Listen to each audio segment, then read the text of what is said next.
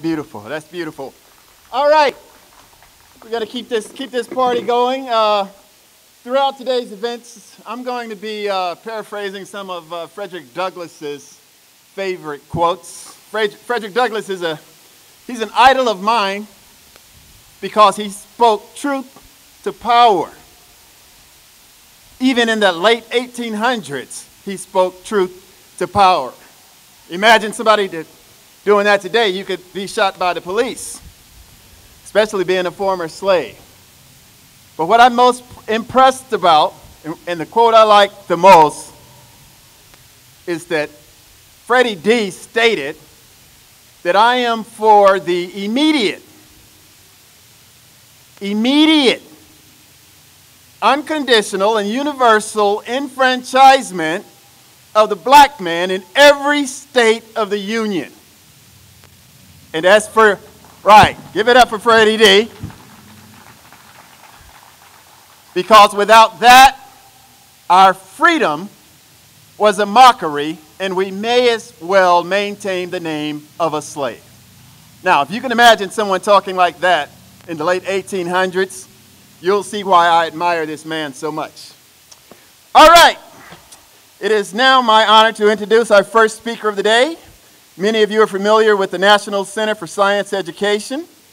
They're a nonprofit organization, scientists, teachers, and others that work to improve the teaching of science as a way of knowing, teaching of evolution, and teaching of climate change. Climate change is real, folks.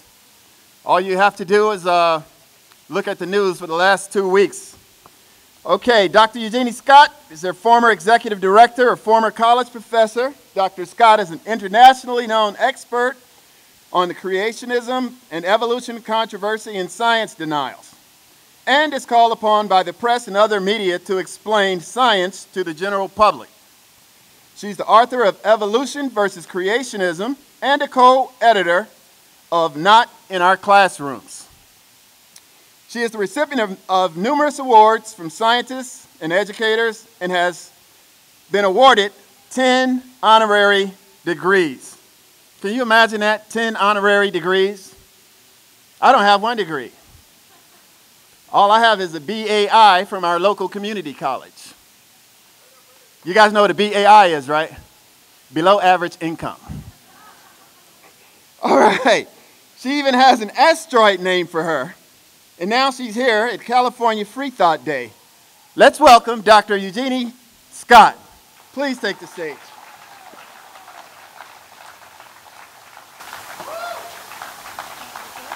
Thank you.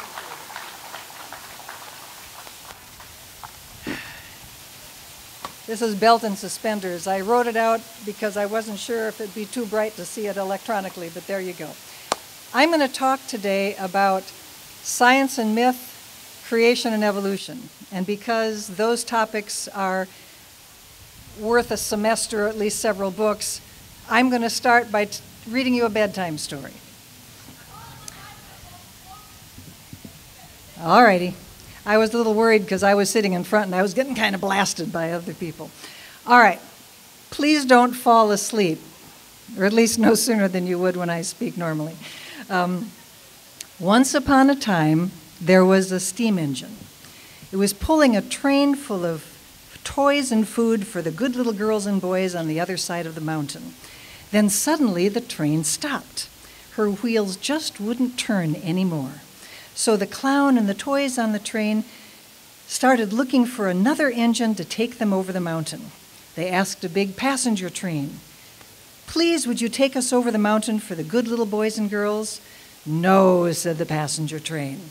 "I am much too grand for the likes of you." Then they saw a powerful freight train. "Would you please take us over the mountain for the good little boys and girls?" "No," said the freight train. "I am much too important to pull the likes of you." Then they saw a little old train and asked if it would pull them over the mountain. "No," said the little old train. "I am too old to go over the mountain. I cannot help you." The toys didn't know what to do. Then a little blue engine came up to them and said, "What's the matter, my friends?" "Oh, little blue engine, would you please pull us over the mountain? The good little girls and boys won't have any toys to play with or good food to eat if you don't. Please help us." The little blue engine explained that she had never been over the mountain, and usually she was just used to switch trains in the yard. "I'm not very big, but I will try to take you over the mountain." So she hitched herself to the train. It was a very steep mountain, but the little blue engine kept saying to herself, I think. You've read the story. And at last they reached the top of the mountain. The little train did it. And if you think The Little Engine That Could is about talking steam engines, you're missing the point. The Little Engine That Could is about the importance of perseverance, having confidence, being willing to give it your all. For Americans, it's a classic American myth in the folkloric sense of a symbolic narrative that reflects values and beliefs important to a people. For Americans, that's individualism, hard work, perseverance in the face of diversity and difficulty, and so on. If the Hopi or the Arapesh were writing a children's book about getting a train over a mountain, the clown and all the toys would get out of the train, stand behind it, and cooperatively and in a community spirit, push it over the mountain. This is an American myth. Now, myths, we usually think of myths as falsehood, but they aren't. Not in this folkloric sense. They are the most true things about a culture. They're meant to be taken seriously, but not literally. You're not supposed to believe there really are talking steam engines.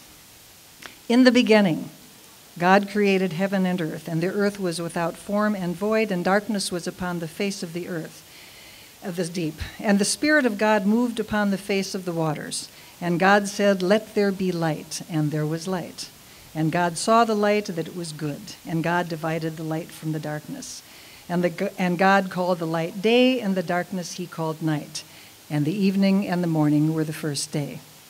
And God said, "Let there be a firmament in the midst of the waters, and let it divide the waters from the waters." And God made the firmament and divided the waters which were under the firmament from the waters which were above the firmament. And God called the firmament heaven. And the evening and the morning were the second day. You've read this one too. And God said, "Let the waters under the heaven be gathered together unto one place, and let the dry land appear," and it was so. And God called the dry land earth, and the gathering together of the waters called he seas. And God said, "Let the earth bring forth grass, the herb yielding seed, and the fruit tree yielding fruit after his kind." And the evening and the morning were the third day. Now, I suspect you have a pretty good idea of how this turns out. Day 4, God creates the sun, moon, and stars. Day 5, he creates sea creatures and birds. Day 6, he creates people and mammals, and all of creation is good. Things go okay for a while, but then Adam and Eve are tempted by the serpent and disobey God, and they're driven from the Garden of Eden. And if you think Genesis is about talking snakes, you're missing the point. Genesis is no more about talking snakes than The Little Engine That Could is about talking steam engines. Both are mythic representations of values important to the people who created them. Now, myths are unlike normal narratives in that there are several signals that tell you that you're in the world of myth. Often there's an immediate signal at the beginning of the story. Once upon a time, in the beginning, long, long ago in a galaxy far away. It's a signal that, okay, I'm now in the world of myth. I'm not supposed to believe there actually are fairy godmothers. Myths often, the narrative form of myths often involve repetition. The clown and the toys ask 3 trains to help, and the 4th one finally helps them. That 3 and 4 arrangement is very, very common in Western myth. And the morning and the evening were the first day, and the morning and the evening were the second day, and so on. Often there are supernatural elements or things that you just would not expect to incur in the real world, like talking steam engines or talking animals, or gods or spirits or long-dead ancestors. Myths aren't supposed to be taken literally. How many of you seen the Book of Mormon? Yeah, a whole lot. Remember that scene where Kimbe tells Nabelungi that Mormonism is metaphoric? All religions are metaphoric. The origin story of the Mormon faith has nothing to do with, this is a mixed audience, having carnal knowledge of amphibians. You know what I'm talking about. You don't think a man actually had carnal knowledge of a frog, do you? That's effing stupid. Then he goes on to say, Salt Lake City isn't an actual place, it's an idea, it's a metaphor. So Mormons and others are not, it's a hysterically funny scene if you ever see Book of Mormon, it's just great. You're not supposed to take your myths literally, but don't think that myths are false. They aren't, and arguably they're the most important things to a culture. According to the Presbyterian theologian Conrad Hyers, Genesis symbolizes the things most important to the ancient Hebrews, which is maintaining their identity as a monotheistic culture and avoiding syncretism of cultural elements with their neighbors. Think about what things were like for the ancient Hebrews. They were this little monotheistic dot in the middle of this huge crossroads of the old world that was populated by lots and lots of other tribes and kingdoms, all of which were polytheists. And worse than that, you know, the Sumerians, the Akkadians, the Macedonians, the Egyptians, the Mesopotamians, the Sumerians, Persians, all kept conquering the Hebrews. So you can imagine the pressure from both within the culture, geez, they just conquered us again, maybe their God is better than ours, and from outside the culture to give up your gods, change your culture, and so forth. So how do you keep your tribal identity? Well, one way is through myth. So Genesis, which is the origin myth of the Hebrew people, tells them that their one God is superior to all the other gods and that they, the Hebrews, are the chosen people, special to the God who is superior to all the false gods of their neighbors. If you look at Genesis this way, it's not about talking snakes, and it's also not literal. Day one, God creates the light and the dark, so therefore the gods of light and dark are vanquished. They're done. Day two, God separates heaven from earth, so the gods of heaven and earth are toast. Our God is better than your God. Day three, gods of oceans and vegetation are displaced because Yahweh created them. On day four, the sun, moon, and stars were created by our guy, and so all of those, all the Mesopotamians and all the neighboring tribes who had sun and moon gods and so forth, they can give them up too because our God is best. Day five, God creates sea creatures and birds. That takes care of all the animistic deities and animistic religions. And on day six, God creates people and mammals, which means that pharaohs and others claiming the divine right of kingship are also false gods and needn't be followed and watched. Genesis, in the views of this theologian, is largely a paean to the omnipotence of their one Hebrew God versus the many gods of their neighbors, tribes, and kingdoms. And of course, being God's chosen people, that makes the Hebrews more important than any of them and worth sticking to their cultural guns, so to speak. And the Bible, of course, is chock full of reference to this same principle. The first commandment is, thou shalt have no other gods before thee. Well, this isn't a big deal in the 21st century, but it wasn't a big deal in the 5th century either. Thou shalt not make graven images, the second commandment. Similarly, not a big deal today, not a big deal in the 400s, but a really big deal 2,500 to 3,000 years ago when the Hebrews were trying to maintain their monotheistic identity. So myth is powerful and not easily changed. But again, myths in this symbolic sense are representative of a culture. Myths thus are true in ways that mere facts are not and should not be underestimated in their power. Well, what about science? Is science mythic in this same sense? Does science work as myth? I don't think so. Science is a way of knowing about the natural world, and we find out about the natural world by testing our explanations with evidence and against logic. And as such, the conclusions of science are going to change. As we get more information, as we develop new hypotheses and theories to look at evidence in a new light, the core ideas of science are going to remain the same, but there's going to be a lot of change around the core. And if there's one thing that myths depend upon, it's continuity. Myths are supposed to represent values and ideas central to a culture's identity, and the shifting information of science is unlikely to do that. A second reason why science makes poor myth is that there's no single value or set of values that science reflects. Now, there are values within science, certainly. You can't cherry pick your data. You can't ignore the observations that refute your explanation. You need to be honest in reporting your methods and results and so on. But those are all values within science. They aren't the same thing as reflecting values of a culture. Scientists all over the world have to do science in the same way. You've got to hypothesize, test your explanations, restrict yourself to natural causes, rinse and repeat. But scientists come from individualistic cultures like ours, from communitarian cultures. It's very difficult to say that there are particular cultural values that are symbolized by science, since scientists come from such a huge number of cultures. Well, what about evolution as myth?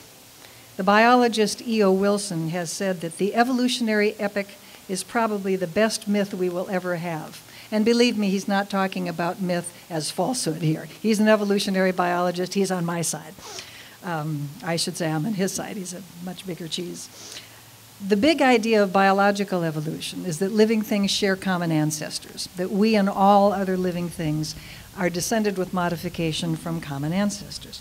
There are both theists and non-theists who relate evolution to values. The theists come largely from process theology, but a largely non-theistic movement called religious naturalism also relates evolution to many values. And there's a very interesting parallel to these values, whether held by theists or non-theists. For starters, we are stardust.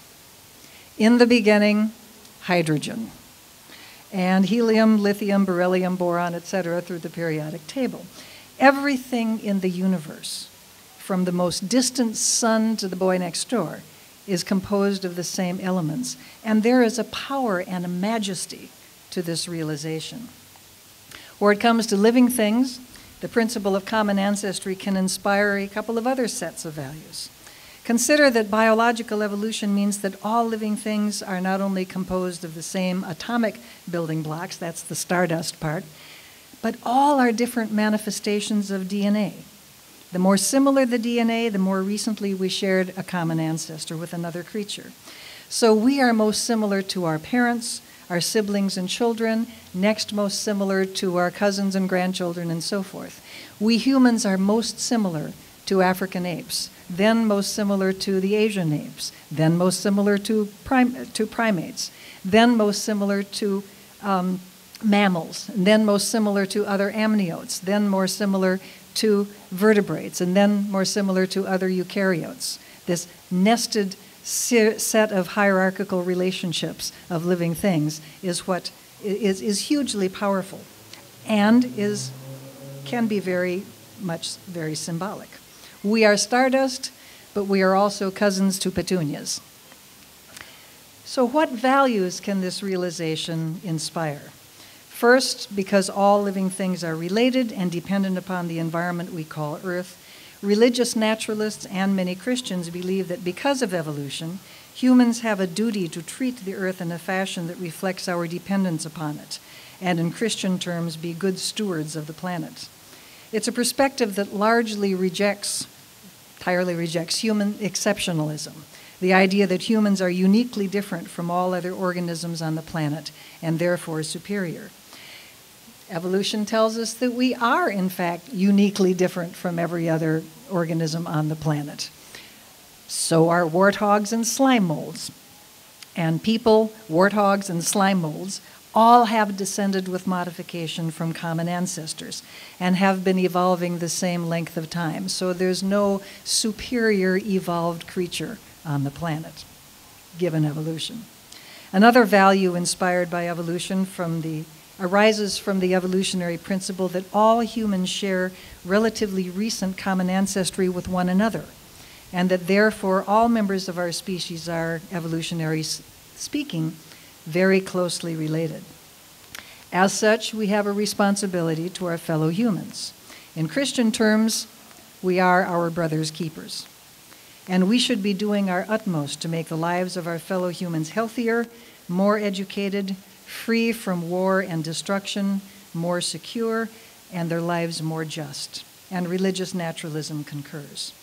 In my readings in preparation for this talk, I came across some process theology discussions of sociobiology and genetic engineering that I found fascinating. The Lutheran theologian Philip Hefner has written that as God is creative, so humans are also creative.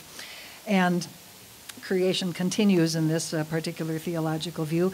But our human creativity allows us to develop the science to actually change our own evolution and change the evolution of the creatures that we share the planet with. As such, we have a special responsibility when it comes to this ability to, we have a special responsibility when it comes to our ability to modify genes and affect human evolution. This is not an anti-science approach, by the way. They're not saying, stop, don't ever do this. They're basically saying the same position that the National Academy of Sciences Committee a couple of years ago proposed, that we need to go into the brave new biology brought about by CRISPR-Cas9 with our eyes open and reflect on both the biological and ethical consequences of this great biological power that we suddenly have. To return to my talk, Creation and Evolution as Science and Myth, I conclude that creation makes lousy science. I talked about this a lot. Some of you have been unfortunate to hear me. I assume that in this audience I don't have to demonstrate to you that creationism is terrible science. See me afterwards if that's a problem. And I would also propose that science makes lousy myth. But both creation and evolution have been and are being used as myth. There are differences in the use of creation and evolution as myth.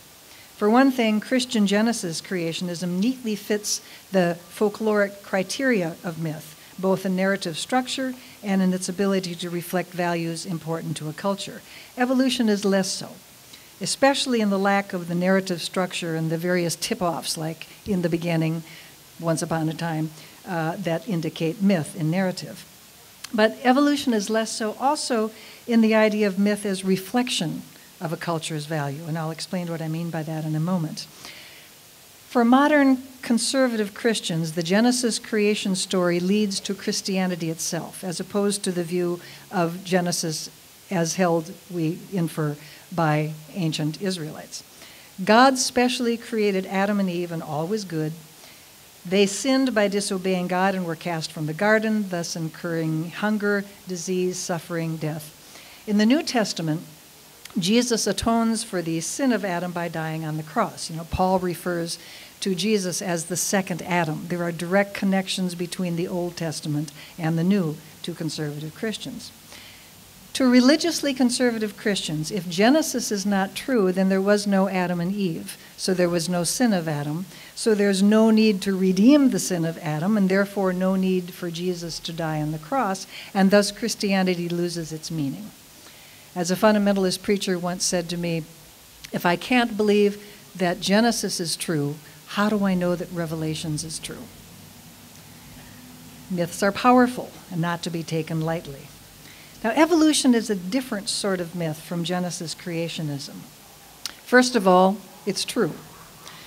Evolution is the most accurate story we have of how everything came to be, and we continue to add details to this basic idea of the history of the universe and its living inhabitants on Earth, because it's science, and that's what science does.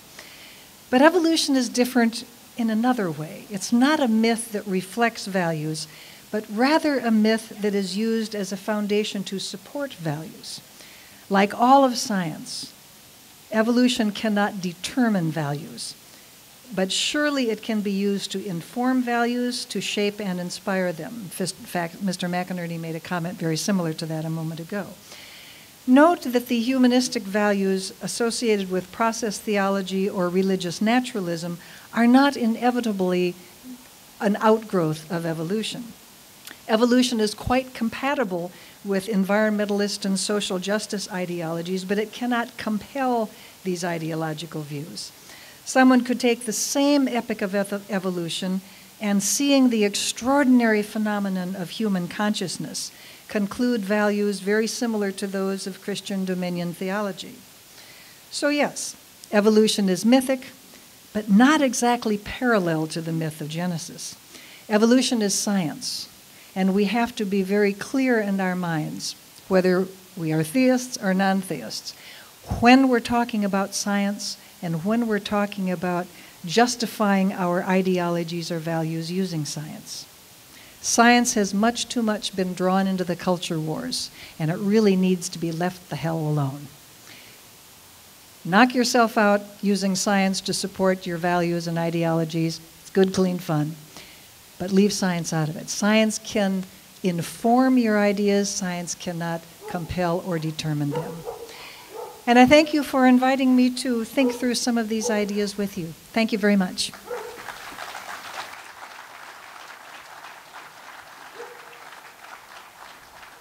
Keep it going for Dr. Eugenie Scott. Thank you. All right, we got to keep this party moving, but I'd like to remind everybody how important it is to vote. Everybody's registered voter here, I'm sure, because power concedes nothing without a struggle, right? Never have, never will.